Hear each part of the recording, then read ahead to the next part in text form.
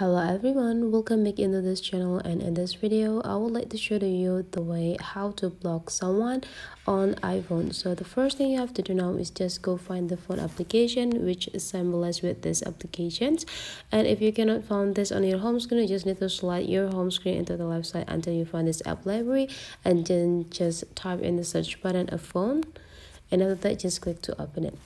And now whenever you are in a phone, there will be like several sections down here, and then you just need to jump into this contact sections. And now you just need to find out which contacts that you want to block.